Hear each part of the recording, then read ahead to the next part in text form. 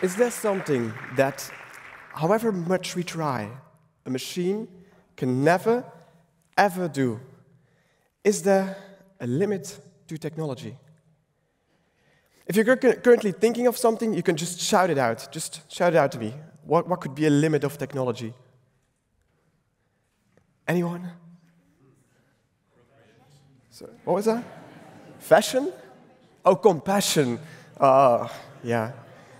I mean, yeah, we wouldn't want to teach them emotion because we know how vulnerable it makes us as a human, right? What was that? Sorry, there? Procreation. But then we do have 3D printers being able to 3D print 3D printers, so I feel like we're getting on the way there. Any others? Sorry? A fart?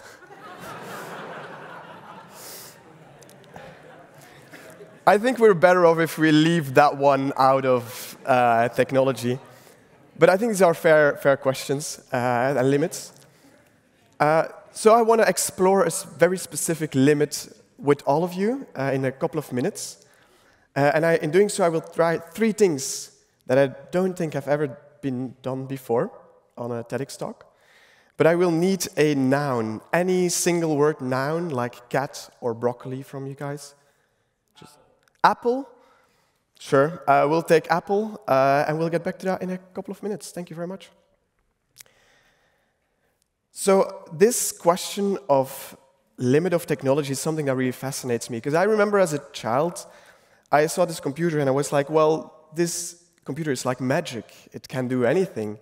It was just me as a kid who wasn't powerful enough to wield all of it yet. But then you reach university and suddenly in one of your first lectures they teach you actually there is a limit, and it's called the halting problem. Now, the halting problem is this thing, you can kind of relate to it as when you were using your computer, you were asking it to do something, doesn't really matter what, and you had this wheel of death. And you just wondered, like, will I ever get an answer, or will I just have to, like, wait forever? And it turns out this is not a trivial task, and you cannot really know the answer to this problem for any given program at all of the time. And this is known as the halting problem. However, you quickly learn that even though there is this theoretical limit, that it doesn't necessarily halt our practical applications. This limit has been around for decades, and we've still made so much progress. So then you start to wonder, well, we have this theoretical limit, but it doesn't really matter in practice. Is there a practical limit? And then you hear all kinds of people hypothesizing all kinds of limits, maybe compassion, maybe farting. But then you also realize throughout the study that all of these other limits that people thought were limits of technology that then happened. Like, for example, playing chess better than the best humans, or maybe that computers could never be small enough to be portable. All kinds of limits that have already been surpassed. And then you kind of realize that this limit is more like a constantly moving threshold between what we consider to be something human, and humans do best, and something that technology does best. It's kind of like we're losing our humanity to technology, and we're kind of trying to deny this. And even throughout my study, we've seen this limit or threshold being moved multiple times. We saw complex games like Go and Dota 2 being mastered by a technology. Or we even saw like musical artists that after decades of music generation research finally embraced these generation algorithms and co-created music together. And they showed that the sum of humans and AI is larger than its components. So then you finish your study and you enter the real world, where you have to solve real problems for real people with real software. And suddenly, you encounter these limits again. You ask for a feature, and then you very often get the response like, well, implementing this feature is not really possible. And I even hear myself say this sometimes to people, and then there's always this little voice in my head that then goes, is this it? Is this the limit? Have we finally discovered it after all of these years? And the answer is, of course, usually, well, probably not. Usually, it has to do with other factors, like maybe it would require too much work, too much cash, too much man-hours. Or maybe it's something that is not very well defined, like if we say art is an abstract message from humans to other humans, well then by definition, technology can never do this. And then sometimes we think, oh, we need a very exact solution, but then an approximation is fine, and maybe the approximation is actually feasible. And I think in all of these, it's actually the human that is kind of the limit here. And I think that's because we as humans, we build technology. So it's not unreasonable that technology is limited by us. Because we as humans, we are the pioneers of technology.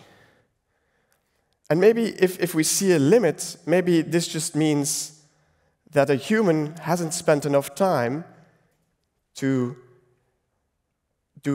make technology do this particular task. So maybe a limit might actually be a frontier, something you can do for the very first time. So then you might wonder, well, can technology then do everything? Can they do what they have done, like what we have done for you tonight as TEDx speakers, who spent weeks or even months crafting these talks for you? Can an AI write TEDx slides? So, during this talk, there has been an AI that has been generating a slide deck based on the suggestion of Apple that we got. And I want to try something together here with you. I've never seen these slides. I will see them as quickly as you see them, which is very late. I will have to fully improvise on these slide decks. And as far as I know, this will be the first time that the following three things have been done on a TEDx talk. An AI-generated TEDx talk, improvisation together with an artificial intelligence on a TEDx stage, and a TEDx talk within another TEDx talk. But before we do this, I would like you all to join me in a small little ritual, which I learned from my collaborator, Corey Matthewson.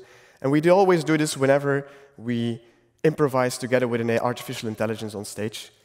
And it's very simple. Just breathe in together, all with me, and lower your expectations.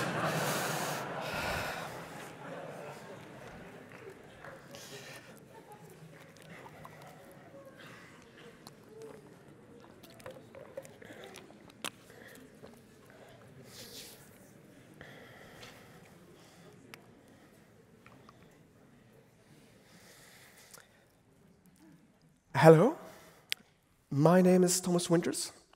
I'm a doctor in polyapple technology.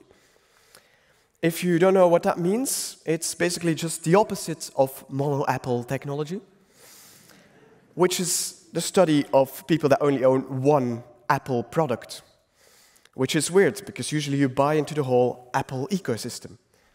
And we're not talking about Apple, the technology now, we're just talking about apples, so let's just focus on that. Having multiple apples, and there's one thing in particular that I want to tell you about, something that happened in my life that changed my view on apples, and I want to share that with you to hopefully change your vision on apples too. And that is the worst thing that you can ever imagine about apples. So let's start where it all started with me, here. Boring statistics. People that think that this beautiful fruit is just a computer. As I mentioned earlier, there's nothing that frustrates me more. It's all about these mono-apple technologists. And you can see it here plotted. It's very clear data, I think. It shows that there's a clear correlation in some direction. And that got me furious. And this led me to do this thing. I miswrote Macintosh. Ha ha ha! That'll teach him. And I said, this is bad. See? This is just one board. Who needs one board? You know, if you have an apple, an actual fruit, you can just plug it in a USB stick and an HDMI cable, and it just makes a new board for you. Can your Apple computer do that? I don't think so. Even worse. That's me when I see you with your Apple technology. I'm in a raincoat near your house and just staring creepily at you. And the worst thing is, they got rid of their rounded corners and made all of the corners square. I think we should let this sink in. The apple tree in the background, just barely visible, was stretching a single limb out of her, as if wanting to be in the photo with her. You know, back in the day, and I'm talking about like the 1800s and earlier, people were painting. And what were people painting? They were painting nice fruit bowls, full of nice fruity apples and bananas, and well, mostly apples. And now what do we see on all of these pictures of people on Instagram? They're always showing off their new iPhone, iPad, whatever. We're losing touch with what we want to be photographed, and that's nature. You might be wondering, Anne, why would I care about this? What does this have to do with the worst thing about apples? Well, it's answered in this slide. Look at this beautiful apple. It's nice and round. It's juicy. Admit it. Who here in the audience wants to bite that apple? Raise your hand. See, most people would want to. If this is an iPhone, who would want to bite that iPhone? See, no one.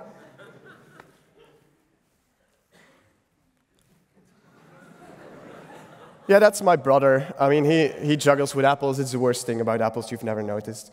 Thank you very much.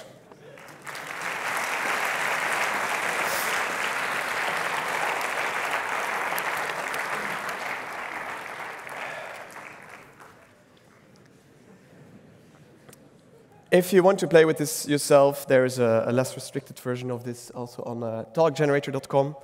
Feel free. So while this AI-generated TEDx talk might have been quite quirky, I think it's still important to sometimes realize when we say, well, technology cannot do something, this is a limit of technology, to just really reevaluate where this limit comes from. Is this a true limit? Can we prove that it's a limit? Because if not, then maybe this limit might be a frontier, something we can do for the very first time, something society has always made us do and has done in the past ever again.